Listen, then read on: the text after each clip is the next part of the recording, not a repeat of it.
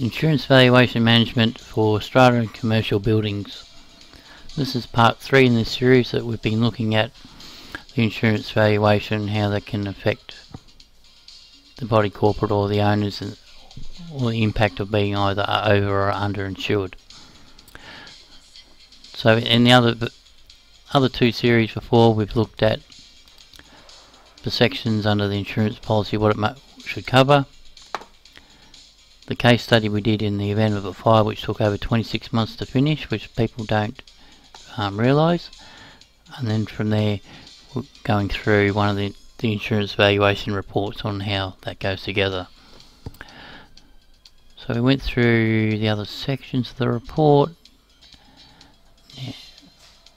our elements and where these come together.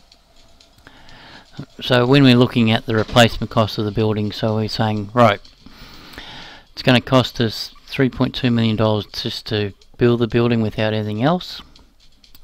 Now, by the time you put in your documentation into council, your calling tenders and your construction period, you lose a little bit of time sitting in here. Okay, so you're going to be up to say 12 months over this period just to look after the cost escalation. So by the time this goes into council and stuff like that, you're going to lose say 5%.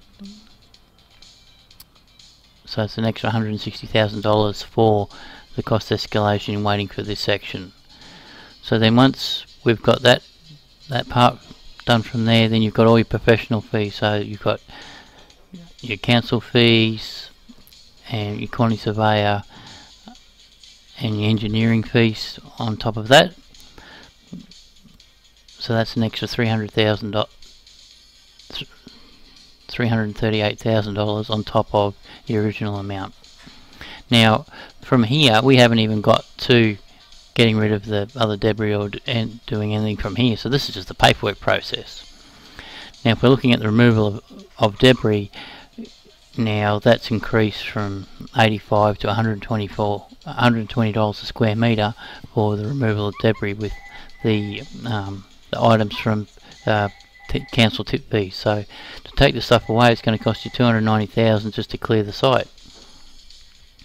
So that brings that up to $4 million. So if we're talking about our removal of debris from this site here, the debris was removed after 4 months, and they used 2 excavators and a truck for a whole day to get rid of that. So that's where that part comes in. So you've got to make sure the site's all clean before we can go up to our next stage. Okay, so we've covered removal debris. So now there's an allowance for extra cost escalation from this period by the time we've got rid of our debris and find out if there was any variations in this period in here. And of course there's GST that we need to allow for. So from a bill price where we looked at before of $3.2 million, now that's gone up to $4.6 million just by all those little items that add up. And we've allowed for the loss of rent and emergency accommodation for 2 years, which is 104 weeks. Also there's a site location map to see where the building is located, so the insurer knows, or the other managers know where that site is, so they can work out where that is, and that's where, depending on the insurance type, in the postcode of the area of the building. Okay, so then there's a summary of the building with its structure. So if it's got brick constructions that goes through the fencing, the driveway, and all the items that we need to look after in that building. So that should give you an idea on how these costs here can really impact on the either the overinsurance or underinsurance of a building.